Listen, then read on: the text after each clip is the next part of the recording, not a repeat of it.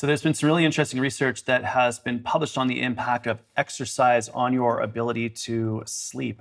And what's been discovered is that moderate intensity cardio, so not just going for a walk, but exercising, walk, run, jog, swim, bike, paddle, some sort of cardiovascular aerobic type exercise where you're breathing hard enough to sort of hear yourself breathing, not the, I'm just out for a stroll. It's sort of like walking or exercising intentionally in a cardio way that such that your heart rate's elevated, your breathing is increased.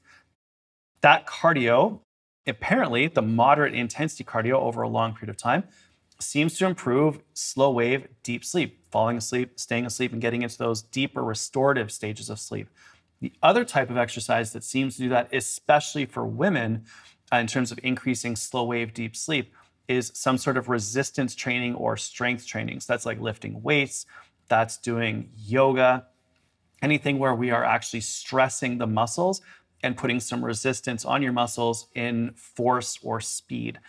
So both of those two types of exercise will really benefit you if you're struggling with sleep. And if you want to improve the quality of your sleep, then definitely consider moderate cardio and some strength training. And either of those are good options for you if you want to improve your sleep.